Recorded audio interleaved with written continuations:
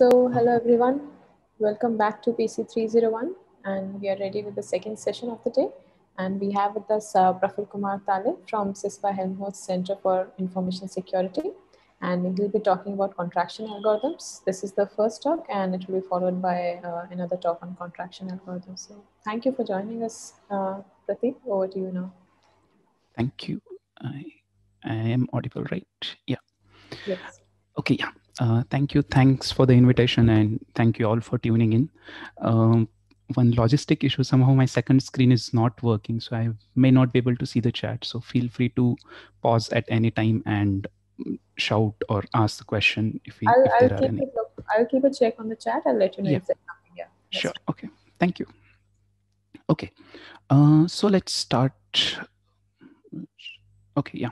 So as this is an end of quite a long workshop, most of you have seen this algorithm, seen this problem, but just for the sake of completeness, let me write it down. So I'm pretty sure that you have seen vertex cover and feedback vertex set in a multiple settings in a multiple lectures.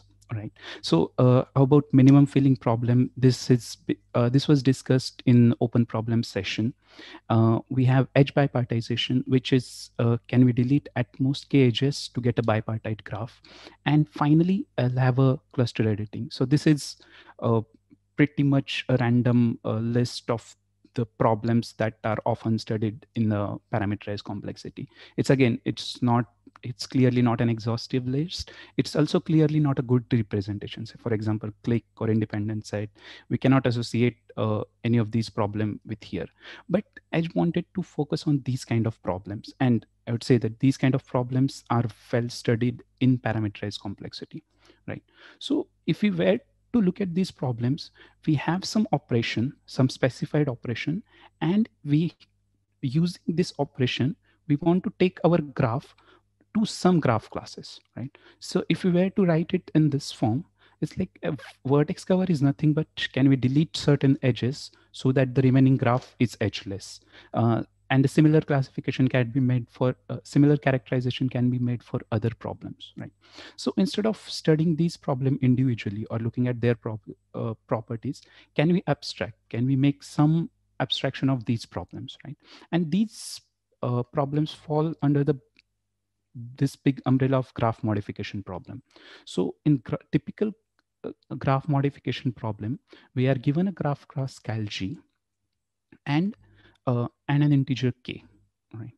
Our parameter is usually k, and of course we can consider a whole lot of parameters apart from the solution size, but the typical form, the parameter is k. And the question is, can we make at most k modifications in G such that the resulting graph is in cal G?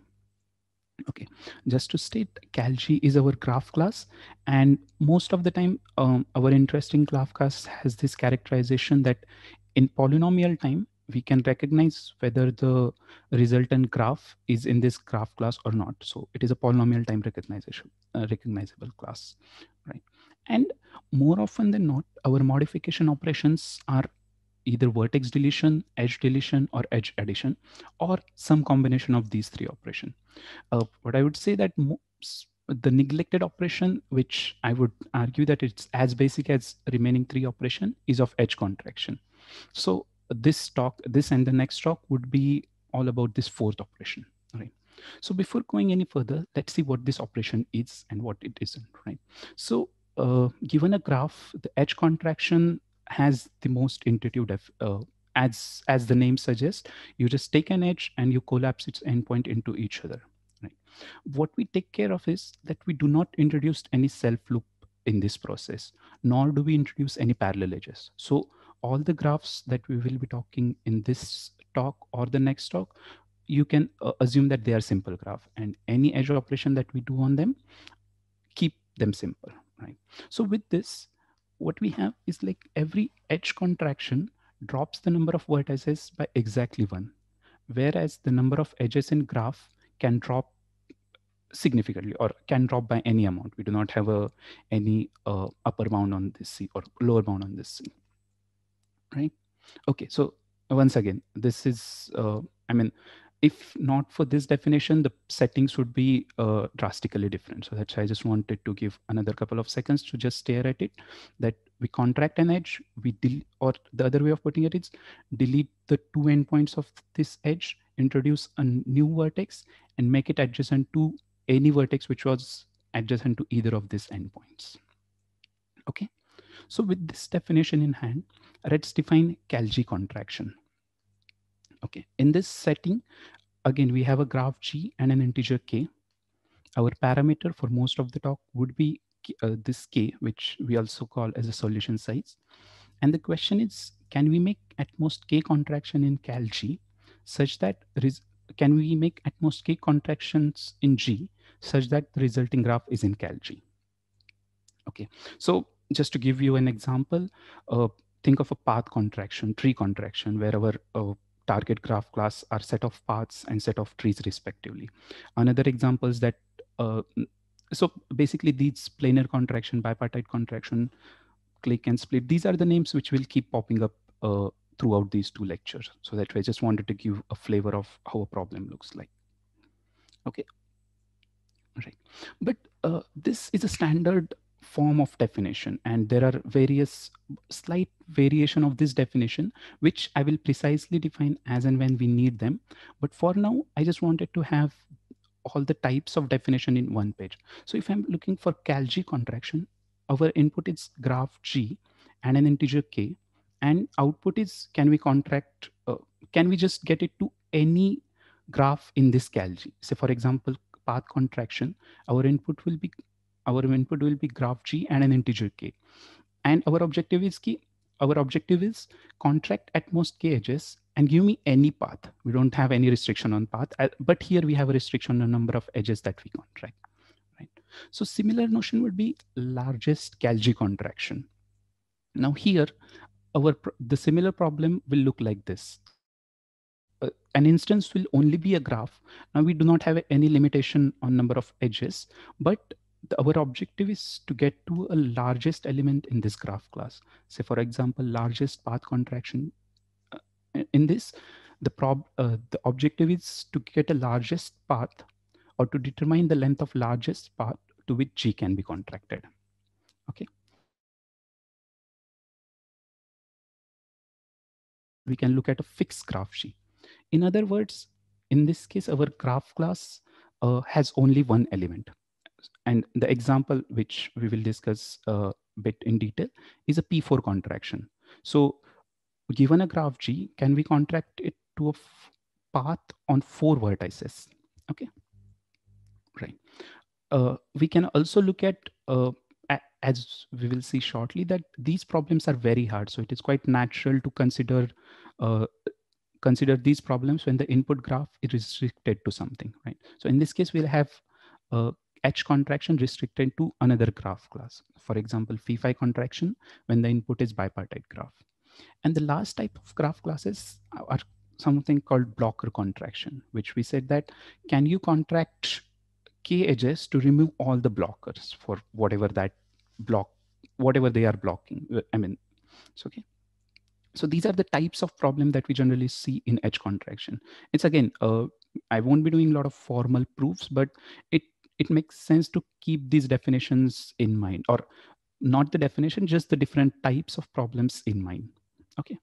So with this, let me state what is an objective of this talk, or this and the next talk. So what I want to convey is, like, edge contraction problems are harder than other graph modification problem. And uh, I would make this as a theme and convey this every possible chance I get, like, oh, okay, this is the problem which in other modification settings is much easier. For whatever is notion of easier, that means maybe it's a polynomial versus NP hard, or polykernel versus no polykernel, or FPT versus W1 hardness. So I would try to reiterate this message that edge contraction problems tends to be much harder than other graph modification problem.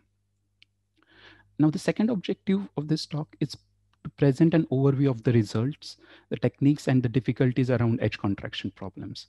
So as we will see when we look at the literature, what is known about this problem, we'll see that sometimes there is a theme that emerges. Oh, okay, so maybe this, if you want to attack one of the problems mentioned in this slides, then probably these are the good places to start, or at least the previous papers or the previous project found success while going through this project. So this is what I mean by techniques. Also the difficulties, as in we will touch upon some reductions just to say that, oh, if you give me an operation of edge contraction, we can encode a lot more difficult problem with a lot of simpler gadgets, then we can do it in a vertex deletion or edge deletion setting, right? And the third objective is to present some open problems, which I hope some of you would find interesting. And okay, right. So what would be an outline of this talk? First, I'll talk about NP hardness of this edge contraction problems, because as we could see that even contracting to a simple graph class the problem turns out to be NP hard. And I believe that to look at the other difficulty, it makes sense to first see why the problem is NP hard to begin with, right? Then we will see some FPT algorithms, results regarding this, kernelization, and exact algorithm, right? So let me give you a detailed overview of the talk so that you know what to expect as it goes, right? Okay. In NP hardness, we'll look at the known results. We'll illustrate the difficulty by presenting a proof for P4 contraction. It's a normal carp reduction, but I think it, I think it can be contained in one slide, and it's quite illustrative, right? And then we'll state some open problems in this area, right? Uh, we'll look at some FPT algorithms. It's again, before giving a positive results, I just wanted to present one reduction. Again, it's quite simple that it, it can be presented in one slide, and we'll present that why caudal contraction is already W2 hard, right? Then we'll look at some known results, and again, I'll present some open question. Uh, Pretty much similar line for kernelization, but this part of the slides, this part of the talk, you can think as an extension of what MSR has been doing in the last couple of lectures, and we'll see another example of lossy kernel for click contraction. And finally, we'll look at some exact algorithms. We'll see that, look, I mean, of course, we'll see what are the brute force algorithm for click contraction and path contraction, but these two other brute force algorithm differ slightly in their approach. Also, if we look at the positive results, we were able to improve the brute force algorithm for path contraction, but there is a result which says that brute force algorithm for click contraction cannot be improved unless unless ETH fails, right? And again, we'll state some open problems. So I believe that all these four sessions are quite independent of each other, apart from the terminologies which I have defined, and I will recall them as and when we need in these sections. But if I ever lose you in one of the section, and feel free to jump in when the next section start. Right? Okay. Right. So let's look at part one. It's NP hardness. Right. Okay. Just to revisit our definition, we have Cal-G contraction, and this is what we saw. But to state NP hardness results, it is much more convenient to define, look at the Cal-G, look at its forbidden characterization, and state the problem in this manner. So for example, here I want to specify Calf-free contraction. And how would we define this problem? It's like we have the same input. Our parameter is same, although in NP hardness, this probably wouldn't matter. And the question is, can we make at most K contraction in G to kill all subgraph of G that are in CalF? So you look at a CalF as your graph class. It may contain one or more graphs. I mean, it may be finite or infinite. And you look at all the induced copies of graphs in CalF in G. And now our objective is to kill all these copies by edge contraction. Okay, is the problem clear? Right. Okay. So if we look at the list that we had initially, we can look at our vertex cover problem. Here our target graph class was Cal-G, and here we can have a forbidden structure as a P2, path on two vertices. If we look at feedback vertex sets, then the objects that we want to kill, it's all cycles of length 3 or more, like C3, C4, C5. right? Similarly, for minimum fill-in problem, we have to kill all the cycles of length C4, C5, and so on, all the induced cycles. So all these C4, C5 does not have a chord, right? Similarly for edge bipartization and cluster editing, right? But again, this is a list of example where some of the graph classes are simple and finite, while others are infinite, and we'll see how our edge contraction behaves according to them, right? Okay. Right. So one of the first result, as you can expect with a lot of NP hardness result, appeared in 1970s and 80s. It still looks a bit later than other other NP hard results that we see. And Watanabe proved that if CalF satisfies certain properties, then CalF free contraction is NP hard. Right. This was their result. It's again not a dichotomy. It just says that if CalF satisfies certain properties, then killing all the induced subgraph in CalF is NP hard, killing them by edge contraction. Okay, so I don't want to specify these results because it gets quite lengthy. I mean, the properties which they mention are simple, but I believe it doesn't serve the purpose in a bigger picture, right? Also, this result was in 1983. This result was strengthened, and they proved that CalF-free contraction is NP hard if CalF satisfies certain even relaxed properties. Right. Again, instead of stating what these properties are, we can just look at the implication of this results. And it says that tree contraction, cactus contraction, planar, I mean, this list of problems is already NP hard. So since 1983, which is known that the problems which are of interest to us, some of them are already NP complete. And then we'll see where other problems fell. Right. Okay.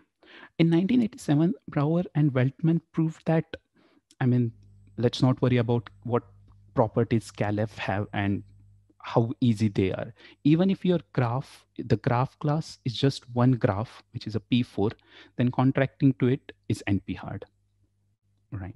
So given a graph, can I contract it to a P4? It's already NP hard to determine when this is.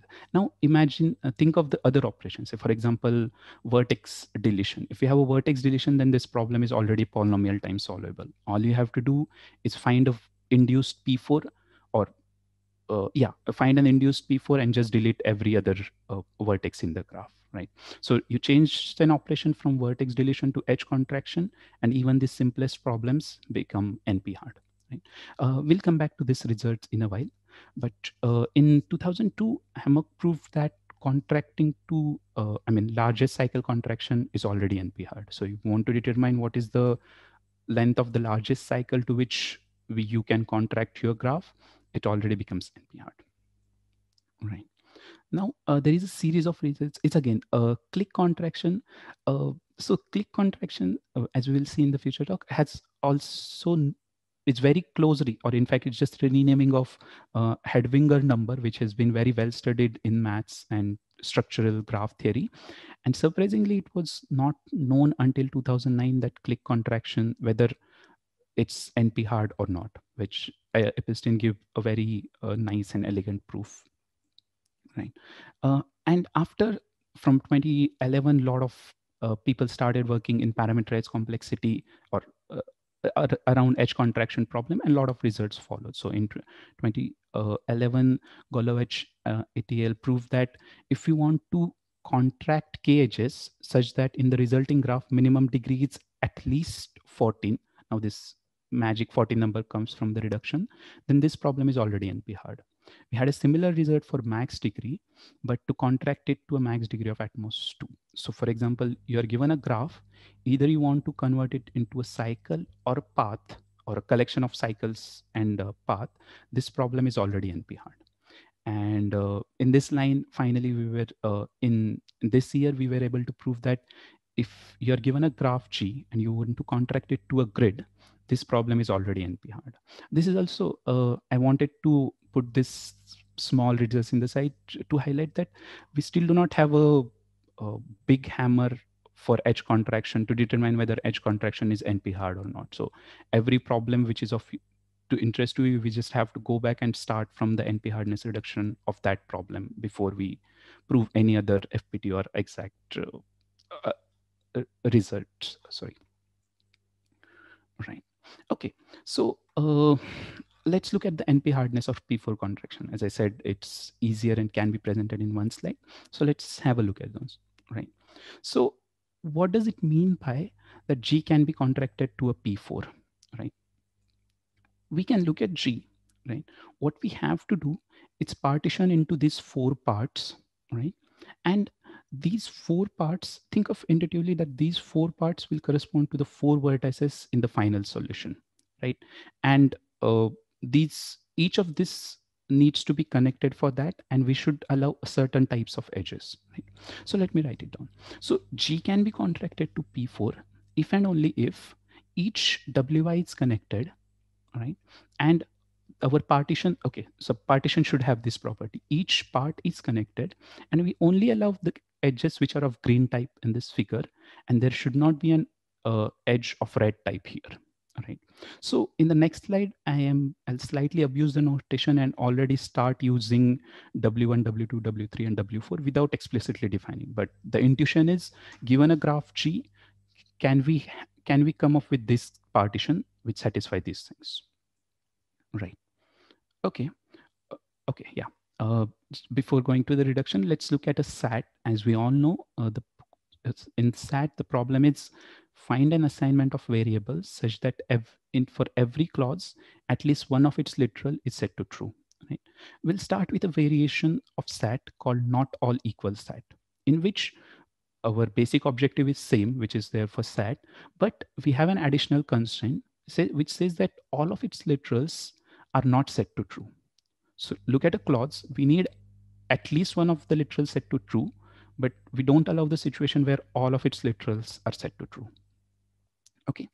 And it was known that not all equal 3 SAT is NP hard and cannot be solved in 2 power little of n plus m unless ETH fail. Here n and m are number of variables and clauses respectively. Okay, right. So let's look at this reduction. What I would say is, let's start with the formula, not all equal SAT, right? And add 2 copies of clauses. In our case, that would be, let's rename them as W3 and W4, which again, intuitively, I want all these vertices to end up in the second vertex in the resulting P4. And similarly for W3, I want all these vertices to end up in the third vertex in the P4 that we are aiming for. Right. Now, what we need, we add 2 holders. Like, so this, look at the vertex corresponds to W1, and we'll make it adjacent to all the vertices in W2. Right. And similarly, we add a vertex which would be our set W4, and that would be a singleton set, and we'll make them adjacent to all the vertices in W3. Right. Now, what we can do, we add all the one vertex for each variable and convert it into a clique, right? For each variable x and a clause c, right? If x makes clause c, if setting x equal to true satisfy clause c, then we add an edge x comma c2. Now c2 is a copy of clause c in set w2, right? And similarly, we add a edge x comma c3 if setting x is equal to true does not satisfy c, right? And this is it. This is our construction, right? So again, there are some technicalities which we make sure that W1 doesn't collapse to W2, but the basic idea is this, right? Now, what is happening? Our objective is to make W2 and W3 connected. Again, because of the technicalities which I didn't mention, we can assume that the vertex in W1 cannot provide connectivity to W2, right? Otherwise, it can just collapse and everything in W2 is connected, right? So we have to partition these variables such that one part of them provides connectivity to W2 and another parts provide connectivity to W3, right? And what we are uh, if that happens, then we know that we are getting our P4, right? Because W1 is connected, as it's a singleton vertex, singleton set, and W2 and W3 are connected because of this nice partition which we could, if we could get it out of variables, right? So what happens is like W2 collects all the variables that are set to true, right? And similarly, W3 collects all the variables that are set to false, right?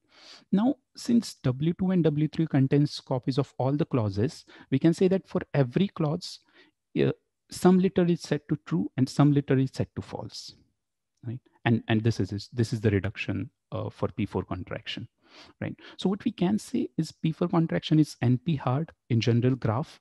We also know that it's not NP hard. We cannot even get like a sub exponential time algorithm for this problem. So even in that range, unless ETH fails, you cannot do it anything better than 2 power n, right? So here n is the number of vertices in the graph, right? Okay. Um, Right. So this was the result. So this is not the exact reduction in Brouwer and Waldman's paper, but I just find it easier to present it in not all equal SAT terms, right? Now that people realize that, oh, even contracting to P4 is a NP hard, people start looking at the restricted graph classes. So in 2009, Van Hoff and ETL proved that even if graph is P6 free, even if there is no induced P6 in the graph, the problem still remains NP hard, which essentially is the same reduction as we have seen. They just analyzed it more carefully, right? And then there was a series of papers which proved that, oh, even these restricted graph classes, contracting it to P7 or P6 or P5 remains NP hard, right? So this is the line of this thing.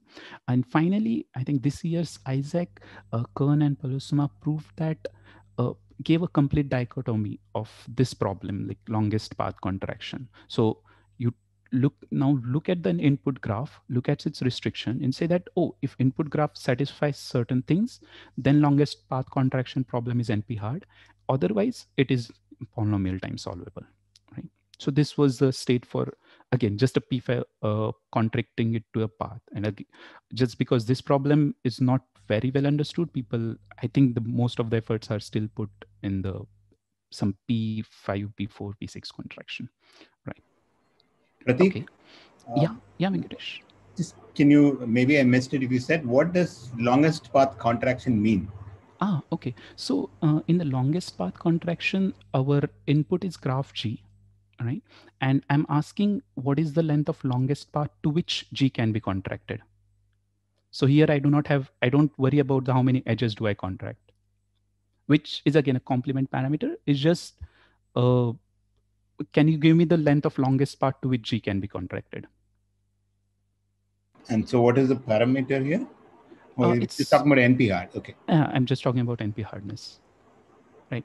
Again, the length of the path, I mean, thanks for this question, but length of the path cannot be parameter here, right? Because even for like a constant path length, we already have this NP hardness result. Okay. Is that okay? Yeah. Thank you. Okay. So I just wanted to mention the question which are already specified in these papers, and they do form this gap in our understanding of how this contraction are at the boundary cases, right?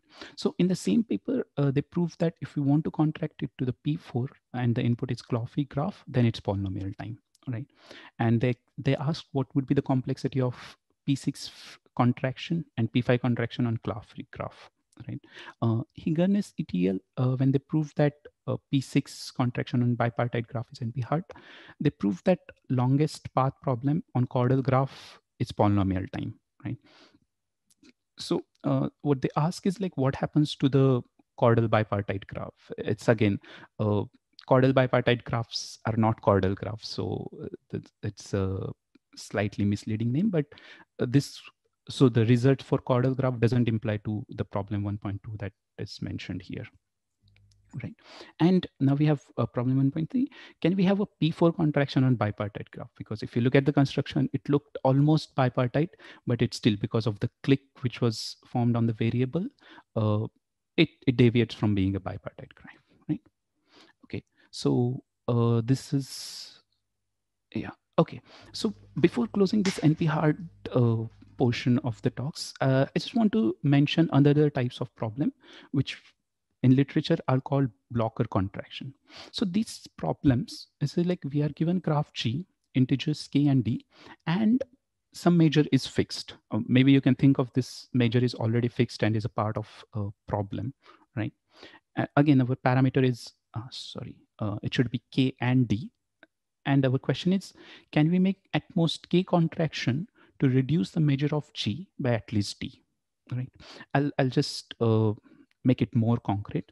So think of a parameter as any of these things, like a size of minimum vertex cover or feedback vertex set or OCT or dominating set, or the parameters could be the size of maximum click or independent set, right?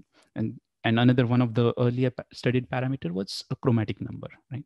So the what we can say that these types of questions are even hard, even for constant values of k comma d, and there are a lot of questions open which still ask for the NP hardness or FPT algorithms in this domain. But instead of mentioning this question, I'll mention the latest reference in this line of the work, which was, I think, MSCS paper this year by Paloma and her co-authors. He says that it is co-NP hard to determine whether we can contract one edge and to reduce the feedback vertex set by one, right? So it's even k and d are equal to 1, this problem is already co-NP hard. And those people state these results in more generic form. But again, for the purpose of this talk, it is the point being, even for constant values of k and d, these problems are hard, right? Okay, so this finishes part 1. Is there any questions, or I can just...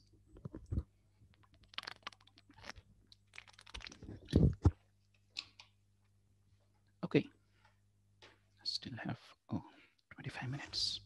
Okay. Yeah. So in the second part, we'll look at some FPT algorithms, and this is the outline which I promised. So let's look at this thing. But before jumping into an edge contraction problem, let's see what we know about graph modification problems when other modification problems are allowed. So we can ask the similar kind of questions in edge contraction setting, right? Now, what we know, it's again the same list of problems that we have mentioned before. And again, I want to specify, instead of CalG modification, I want to say Calef-free modifications and what we know about this thing.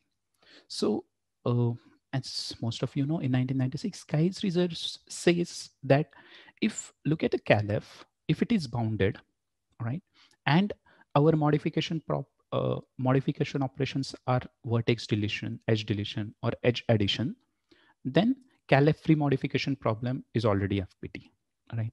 So because of this results, we already it's already implied that vertex cover, it's fixed parameter tractable, because see, Calef in this case, it's just an edge, right? Similarly, cluster vertex editing, in this case, Calef was only an induced P3, right? And our operation was second and third. In cluster vertex editing, it was second and third, while in vertex cover, it was first operation, right? So because of this, so to say, meta theorem, we already got these FPT results, right? So we also know that when Calef is infinite, right, and our edit operations it's 1, 2, or 3, then Calef-free modification problems are FPT. This, I mean, I cannot state it as a theorem, but we know certain example which falls into this category, right? So look at, for example, minimum filling, right? Here, Calef was set of all the paths, all the cycles of length 4 and more, right? And we know that this problem has like, it is FPT when parameterized by k. In fact, it also has a sub-exponential time algorithm, right? The similar case with the edge bipartization. Here, Calef was set of all the odd cycles, and even if Calef was infinite, we did get an FPT algorithm for this type of problems, right? So we can ask a similar question. Look at a Calef-free modification when only fourth modification operation is allowed, like only edge contraction is allowed. And the question is, can we have a generic theorem as that of Kai 19, which as of Kai's, right? And the answer is no. And this was proved in 2023 by Lostanov, Neil, and Saket, and Kai and Gao. And they proved that C4 free edge contraction, it's W2 hard. Again, they put more generic result. Their statement of their results, it's in more generic form, but again, for the purposes of talk, let's look at the C4 free. So we are given a graph, and the objective is kill all the induced C4, right? So can we do that in FPT time? And as you can see, the answer is no. Again, this reduction gives an insight of what we can achieve with this setting. So we'll look at the reduction here, right? And their reduction started from red-blue dominating set. Is there something in the chat? Ah, okay. I think I missed something. Okay. Yeah. So yeah, just the yeah, citation part. yeah. I think okay. Okay, so we can start with the red-blue dominating set, and our input is graph G. As you know, the one we have the red part and the blue part. The question is, does there exist a set of at most k vertices in R that dominates P, right? And as we know, red-blue dominating set parameterized by k is W2 hard, right?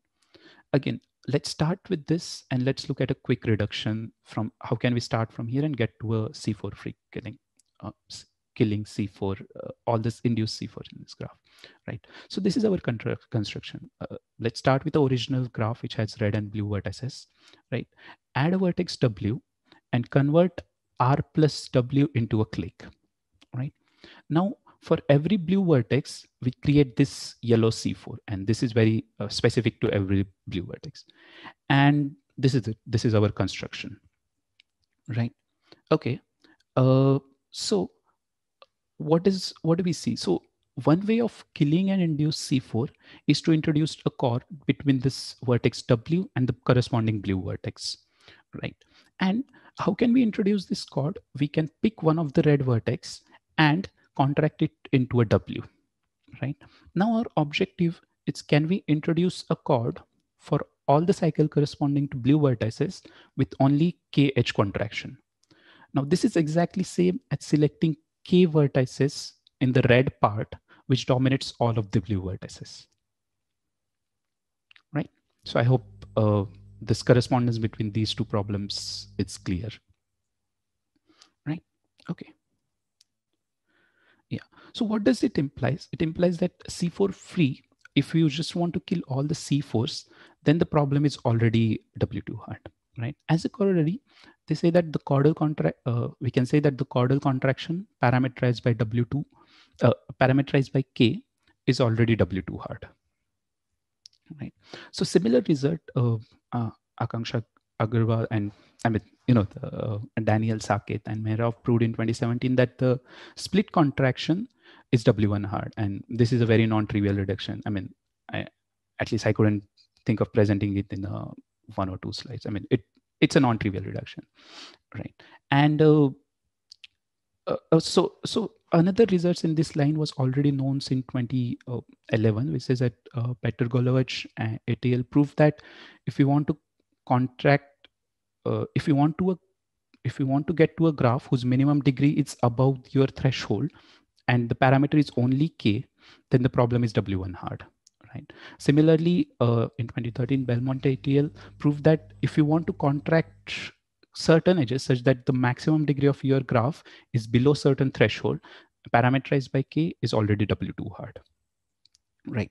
So what I wanted to highlight here is, like, it is not easy to kill even the simple obstructions, right? So in case of split contraction, we had a very simple obstruction like C3, C4, and 2K2.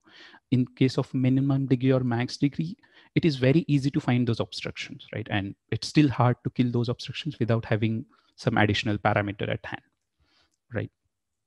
So it's again, I just wanted to put it as an intuitive reason, because this slide is more of a opinion rather than a fact, right? So what I would do is, like, branching doesn't work most of the time, or iterative compression doesn't work.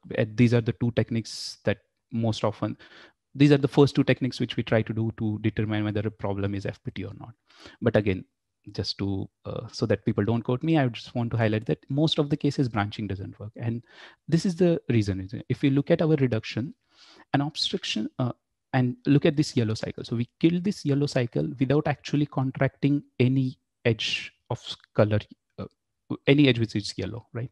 So obstruction can be killed without contracting an edge which participates in it, and that's why most of the time branching doesn't work, right? When it comes to iterative compression, I think one of the first litmus tests that we can check is like if if an intermediate instance is a no instance, maybe we should be able to say that even the larger instance is no. But this doesn't necessarily happens in H contraction problem. So look at if H is a subgraph of G, then H comma K is a no instance does not necessarily imply G comma K is a no instance, because it might happen that the vertices which we do not see yet might bring a lot of connectivity. So this is again a thing which it's probably just to say that these techniques which often works for most of the other modification problem doesn't work in H contraction. Right. Okay. So this is the picture we had so far. We see that, oh, the chordal contraction is W2 hard, split contraction is W1 hard. We had a similar problem for max degree and min degree, right? But in spite of this difficulty, there are a lot of problems that are known to be in FPT, right? And this is again some list of problems, a representative. Right. Again, just to say that when I say max degree at most T is in FPT, here the parameter is D and K, right? But not to be confused with the max degree at most D, which I put in a W2, I mean, outside W1, right? Okay. Now let's look at some positive results in H contraction, right? So before looking into these results, this is a generic observation which keeps popping every now and then. It's like if we can kill all the abstraction by contracting at most k edges, then all those abstractions can be killed by deleting at most 2k vertices. And those 2k vertices will exactly be the endpoints of edges that you contracted to kill all these obstructions, right? So what I'm trying to convey here is this: if G comma K is a yes instance of tree contraction, like you contract k edges and there is no more cycle in the graph, then you, instead of contracting that edge, you can just delete its endpoint and you will still end up with no cycle in this graph, right? So G comma K is a yes instance of tree contraction. This implies G comma 2K is a yes instance of feedback vertex set. And most of the time it's implied only in one direction. The reverse implication may not hold, right? Okay. Another example would be if G comma K is a yes instance of bipartite contraction. This implies G comma 2K is a yes instance of odd cycle transverse, right? And we'll see this problem, this small observation plays a crucial role, right? Okay, so to the best of our knowledge, the first time these problems have been studied in FPT in parameterized setting was by Pinariganes and TL in 2011, and they proved that tree contraction and path contraction are FPT when parameterized by K. And their idea was is the same as like, if it is a yes instant, we should be able to find a vertex set X, which is of size 2K, and deleting that will give us a forest, right? If we analyze it more and do this thing, I mean, a little more technical work, we can prove that X also has to be a connected vertex cover of this entire graph, right? And because of this, the objective becomes, can we find some special connected vertex cover and its partition, so that if you contract this partition, you end up getting a tree, right? So basically this algorithm comprises of random separation techniques, which I guess you have seen at a couple of lectures already, plus an algorithm for connected vertex cover. So this would be an overview of an algorithm for tree contraction, right? We were able to use these results and improve it to two classes of graphs which are a superset of trees. One of them would be if you are allow some cycles in the graph, like your final graph has to be a tree plus certain edges, then the similar kind of algorithm will work. And another generalization would be a cactus, as you can see that. So the cactus is a graph where each cycle is a part of each edge is a part of at most one cycle. So using the techniques, using the ideas from this work, with a lot more technical analysis over on the top of it, we were able to prove such result for cactus contraction, right? Okay, so now the idea is I can just go over the very bird's eye view of the types of algorithms and the ideas are used to prove FPT result. And maybe at the end, I'll present one FPT algorithm for a problem of maximum degree at most t. Okay, yeah, let's go. So I'll just quickly use it. Again, Golovich TL, it was known that the planar contraction is FPT, but the running time is only f of k because, okay, I'll see. So the similar ideas they use that if it is a G instance, you can delete at most 2k vertices and the remaining graph is almost a planar graph, right? And again, the arguments they use are quite close to the planar vertex deletion problem. And basically what they do is they analyze certain things, they mark certain things, and they say that now we can find an irrelevant edge to contract. And once you can, either you can find an irrelevant edge to contract or the tree width is bounded. In that case, you can use Crusoe's theorem to prove its FPT. And that's why this f of k is not explicit. Right. Again, Galvante and Marx in 2013 proved that bipartite contraction is FPT. Again, with the similar ideas, they say that if it is an yes instance, maybe we can find a set X of size at most 2k, whose deletion already gives you a bipartite graph, right?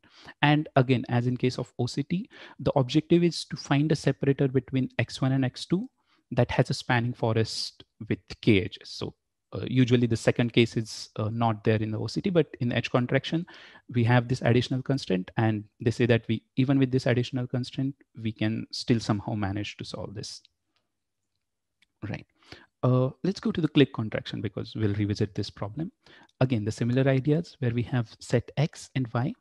We say that if set X is of size at most 2k, and if you delete it, Y is already a click, right? And what their FPT algorithm does is that the guesses, the edges in X, now we can afford this in FPT time, that are in solution, right? And for every such guess, they prove that there is a small set Y prime of A, Y prime of Y, which is of our interest to us. And that set has a size almost order K.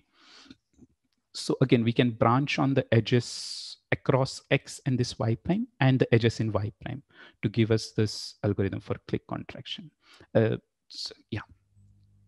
Okay. In this year, what we were able to prove that the grid contraction is also FPT when parameterized by K. But I just wanted to highlight that here we do a DP over interesting connected subgraph, and this, at least I would argue that this is slightly different than the other methods to prove the FPT of the Cal-G contraction, right? Okay, so this was, I think we have one more. Yeah, so this is the last problem where I'll just present an overview and maybe we can look at the detailed FPT algorithm for one of this thing, right? If we were to contract k edges to increase the minimum degree of a graph over certain threshold. This was one problem. And Belmonte studied that you want to contract the edges such that the maximum degree is at most t a certain threshold, right? So in the first case, it is easy to argue that if there is a vertex of degree strictly less than d, the only way to get rid of this vertex is to contract it to one of its neighbor, right? So at least one of the edge incident on it is in the solution. So that's a simple D-way branching, and that's why we get like D power K algorithm in this case, right? In case of maximum degree at most T, what we were able to, there is a simple observation that in a yes instant, the max degree of G is at most K plus T, right? So for every vertex of degree strictly greater than D, at least one of the edge incident on its close neighborhood should be in a solution. And that presents us with, this leads us to K plus T square way branching. So this is again not effective, but this is the simple branching that gives us the way, right? Okay. So in the remaining time, which I have like 8 minutes, 10 minutes,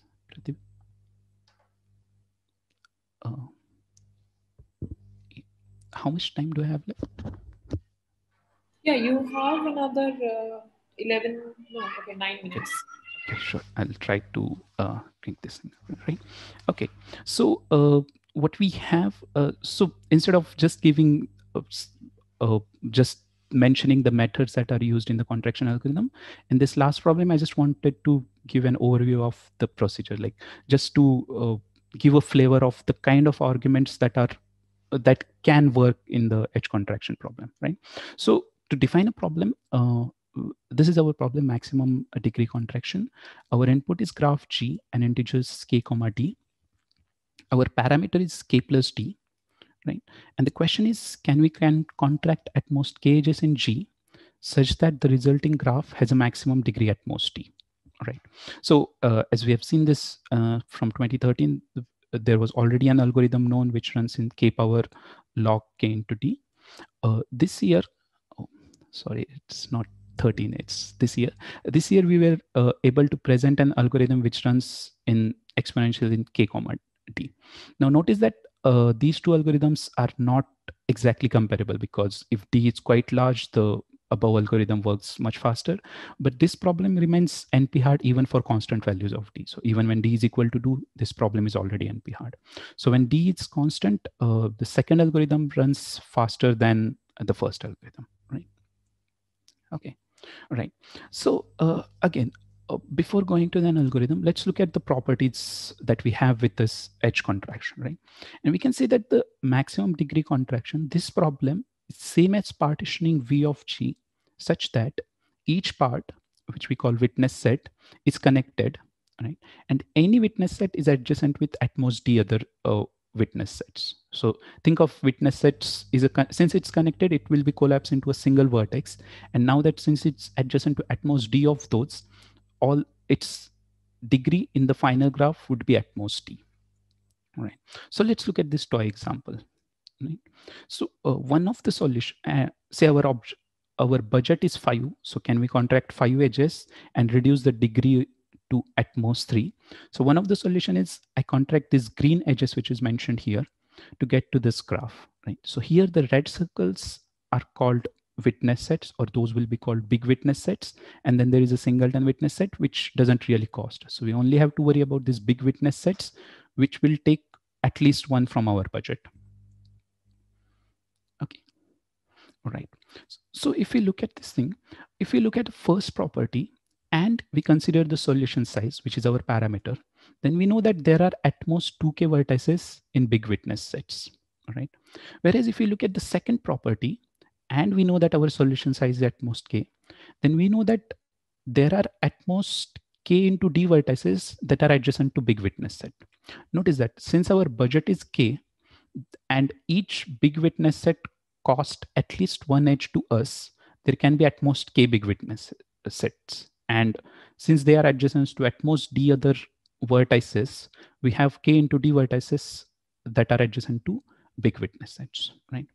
So this is a good starting point. And if someone gives us a 2 coloring of V of G that satisfies this following property, is that all the 2k vertices in big witness sets are colored red, and all kd vertices that are adjacent to big witness sets are colored blue, then we are done. Basically, our objective is to find this thing. So here we can just go and take a spanning forest of all the red connected components, and that would be our solution, right?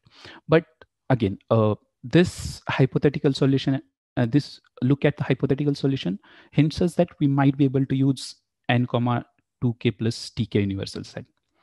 All right. So again, I'll quickly give a working definition of n comma 2k plus tk universal set.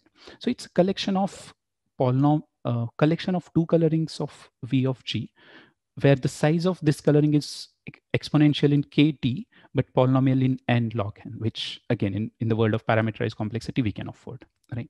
And we say that for any set X of size 2k plus dk, and any of its partition x1, x2, there is a coloring that is compatible with it. What do I mean? What do I mean by compatible?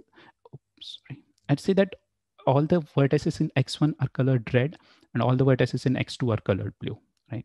Okay, so here x1 could be our vertices in big witness sets, and x2 could be our vertices that are adjacent to big witness sets, right? But what this coloring can give is it can give us to some bad red colored components. So these are the colored components which satisfy these properties, but there is no big witness set content in it.